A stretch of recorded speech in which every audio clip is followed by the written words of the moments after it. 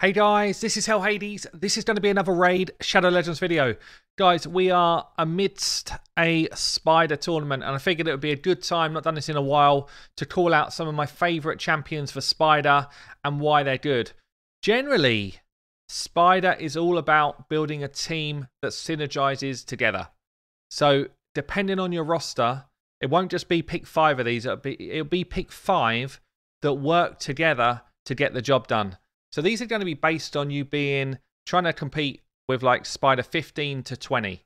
Okay, anything before Spider 15, you just want to AoE nuke as much as you can. Try and get some turn meter control in. But once you pass stage 15, you're pretty much going for enemy max HP abilities. You're going for turn meter reduction.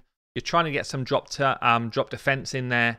And you are trying to find a comp that's got something like an HP burn for your damage if you can do it. So there's a number of different kind of ways you can go. So we're going to pick out first my top 5 uncommons.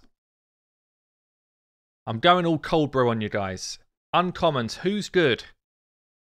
Shield Guard is good.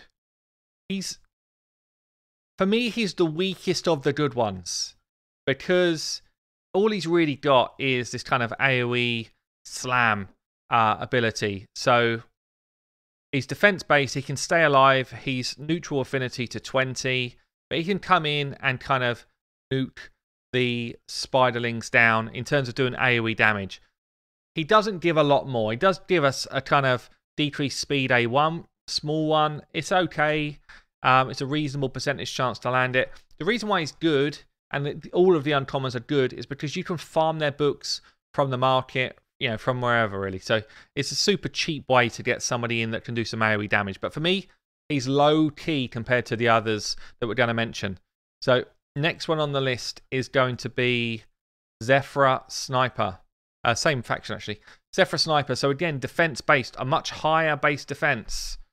AoE A1 and a heal on her A2. So the reason why she's so good is she can be your spiderling tank.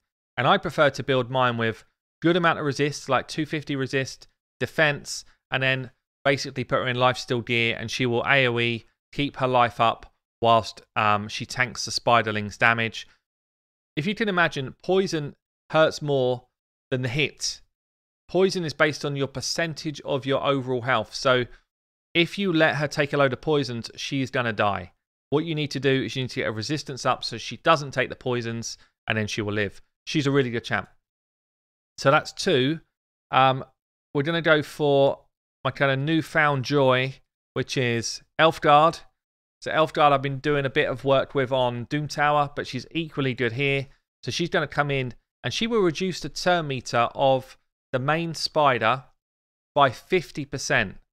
It doesn't mean she's going to half the turn, she's going to take a chunk of 50% off of a turn meter. It means wherever that turn meter is when she does this skill, it will halve. So if it's nearly full, it'll come down to half. If it's like half full, it'll come down to a quarter. Yeah? Is that making sense? But it's still a really good skill, and it's on a 2-turn cooldown if you book it out, which is very cool. So you don't want her to tank any damage. You want to make sure her HP is up above your tank. But good A2 skill, really low cooldown for it, and she brings a weak source, decrease attack for if the boss has a turn. So Elfguard comes in as another useful uncommon. Now, I said I was going to give you 5. Where's this guy? I'm actually going to give you this guy twice. That's how good he is. Armika comes in as 4 and 5. I couldn't really find another one that I thought was really relevant. There's a couple which are half decent, like Commander is half decent in Bannerlords that could have made the cut in terms of bringing in a heal and filling some turn meter. It's actually quite a cool ability. But yeah, Armada comes in as 4 and 5 because he's just so good. Again, use the market, use your mystery shards to book him up, get him booked. He does need more stats than your Elfguard. He needs accuracy. So take the dungeon level you're fighting times it by 10. So if you're fighting stage 17, you want 170 accuracy minimum. Fighting stage 20, you want 200 minimum. So he needs accuracy. He needs crit rate. He needs to crit to reduce turn meter. So accuracy, crit rate. He needs speed to rotate through his abilities as quick as possible. and he needs defense. He can be your tank. He can be your tank, but you don't want him to die because he's doing such a lot of work on the main spider. So he needs quite a lot of stats. And yeah, you need to make sure you've got gear. Perception gear particularly good on him because it will fulfill the speed and the accuracy set. But yeah, you do need quite a lot of stats on him, but he's actually awesome. So Armiger comes in as my 4th and 5th uncommon. Let's get onto the rares. So this guy is just a beast. Nullhorn. He's so underrated in the game. He's insane. AoE provoke. It gets placed, so it doesn't matter what level of spider you're doing. He's always going to place his provoke. Doesn't matter the affinity you're up against. He will always place it.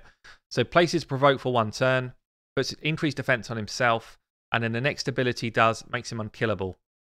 You don't need to book this guy, but it helps if you do, just to rotate to that provoke again quicker. You don't want your attack, your damage dealers to end up taking some hits. He's got an A1, which doesn't really do a huge amount, to be honest. It can't crit or anything, so don't build any damage on this guy at all. Just build defensive stats. He's also bringing a really big defense aura for dungeons. It's huge, 27%. It's massive. So this guy comes in, absolute beast. Just gives your damage dealers enough time to do their job. Okay, next one up is going to be the one and only. Can't do a guide like this without talking about Apothecary. Why is he so good?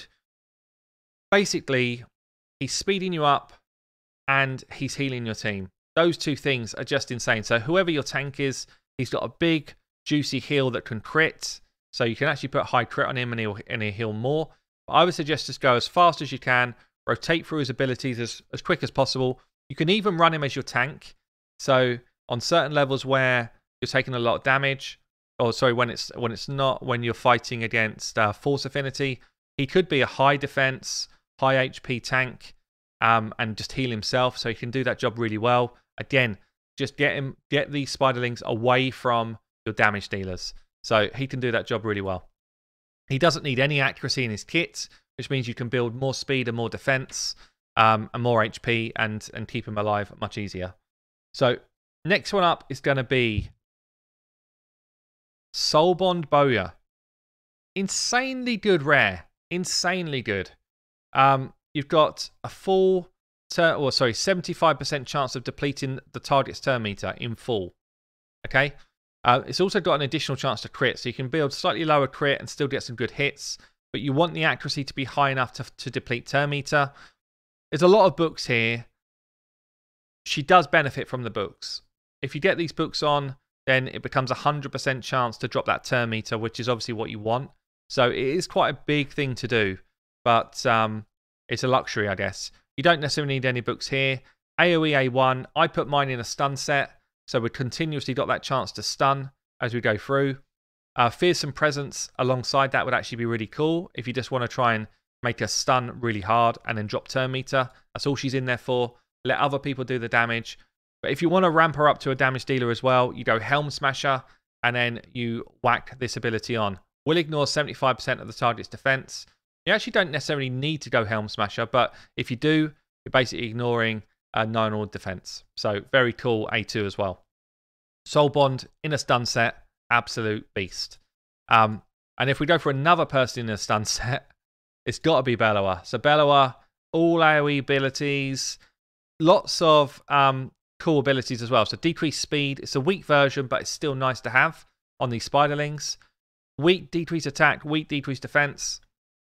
Just means you're going to take less damage and you're going to do more damage. So there's nothing bad about any of these abilities. You put him in a stun set and he is going to just push out 3-4 stuns every ability and just help keep your team in the game. Really good champ. And then last but not least, you all know who's coming last, because we can't talk about Spider without basically the legendary that is Coldheart. Not as easy to build as people think. Make sure you put an HP chest on her. Make sure you get your crit rate to 70%. You only need 70 because the A3 has got a 30% extra chance to land. Make sure the accuracy is high enough to land your abilities. If you don't do those things, throwing loads more crit damage on her will literally make no difference. Her main reason for being in this fight is to drop turn meter by 100% and to do a nice little smack. So forget building attack in her build. 0 attack. Build HP, build the right speed, get your accuracy up, and then get crit rate to 70. Once you've done those 4 things, then you build crit damage. And then you start having fun. So yeah, Cold Heart, absolute beast. She's got to be in there because she's easily the best champion of that rarity to come in. So let's go into the epics then. And I'm going to start in the same faction. Probably my favourite epic for controlling spiderlings. Absolute beast of a champion, this one. So Sylar has got a big version decreased speed for all enemies, 2 turns, and decreases turn meter at the same time. You would love to book this out. If you don't book it out, it's not the end of the world, but booking this skill is huge. 2 turn cooldown takes it to a 4. Decreasing speed and turn meter is just massive to give your team enough time to get the job done. She also has got this decreased accuracy ability. I don't feel like you need to book this one out in full, but obviously decreasing the spiderling's accuracy means they're less likely to land their poisons on your tank, as long as your tank's got some resistance in there. And then just a straight AoE A1. She doesn't hit that hard, so you're better off putting her in a stun set or a daze set, something like that. Probably a stun set, really. And just similar to with Bellower, when you do your abilities, good chance to stun up some of your enemy. And you need enough accuracy to land this turn meter drop. But really strong champ. Next one up is going to be one of the newer champions. I love this guy. This guy for Spider, Akak. I'm just going to call him the Wenderin. Hashtag confirmed it's a dude. We have got an AoE freeze on the A3. AoE freeze is just kind of nutty. If you pair him with somebody else that does HP burn, the combination is mental. So if you book him, basically you've got yourself, what, a 90% chance to freeze on a 3-turn cooldown. You can, again, run him without books, but you're putting yourself in more danger, I guess. Every time the freeze wears off, everybody in your team gets 10% turn meter. So if you're freezing a whole wave of spiders, you basically got yourself a full turn meter bar for everyone, which pretty much means that this has got 1 less turn cooldown, the way it works. So this guy is absolutely mental. If you pair him with someone that's doing HP burn, the HP burn will also heal your team. It's crazy. It's got strengthen and block debuffs as well. So blocking those poisons coming onto your team, really useful. And then has got nothing really useful here. But absolutely insane. Force Affinity can be your Spiderling tank. Good base defense, good base HP. So it's got good stats to be the Spiderling tank as well. But yeah, literally like Spider 19, best champion. Spider 20, still really effective. You will find, because you do have to hit. But yeah, 70% chance, goes up to 90 of placing the freeze. You just got to be aware of weak affinity. But yeah, great champion. So the person I would pair him with, if you can, if you're running epics, is going to be Ultimate Gaelic. What a champion for Spider. Again, better if booked. Better if you can get a books into the A3. The other skills I wouldn't be that fussed about, but the A3 does make a big difference for you. AoE HP burn. Very few champions have got this ability. HP burn's one of the best ways to kill the spider. Yeah, every time any spiderling moves that's got an HP burn on, it will harm the main spider for percentage HP. It's huge. Anything level 17 to 20, this is a massive ability. Also, he can self-buff. So he's got an increased attack ability. The only way this works on auto is if you click the spider and the little red cross goes under the spider before you get moving. So you can do it with macros, you can do it on something like BlueStacks, but it's harder to do because you have to macro it so that it actually works properly.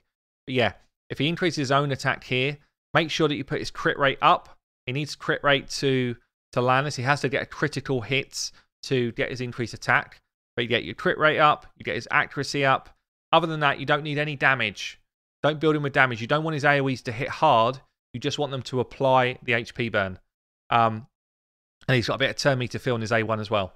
Absolutely brilliant epic for this fight. And then the last two are kind of similar champions, really. So, oh no, sorry. They're not. I didn't say my other big boy. Where is he? Night Revs. Miscreated Monster, sorry. Miscreated Monster coming in. My favourite Spider champion. Probably my favourite Spider champion in total.